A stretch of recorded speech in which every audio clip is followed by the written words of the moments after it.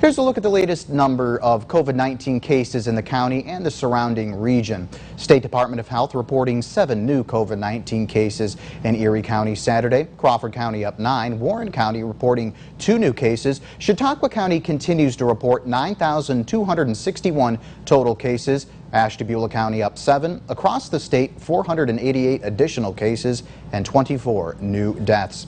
Meanwhile, Erie County now reporting 48% of the population has received 1 vaccination shot. Crawford County is holding at 39%. Warren County also seeing an increase, now reporting 46%. And the Commonwealth seeing a slight increase at 49%.